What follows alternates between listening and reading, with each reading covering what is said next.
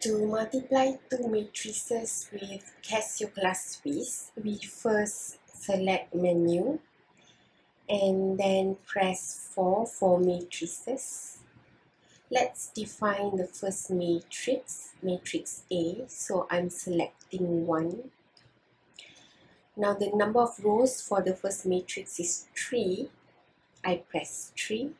And the number of columns is 2. Select 2. And now we enter the value of each element of the first matrix. So 3, 0, 2, minus 1, 0, and 1. We press AC to save. And now select option. And we define the second matrix by selecting 1. And 2 for matrix B. So the number of rows of the second matrix is 2 and the number of columns is 3, so I select 3.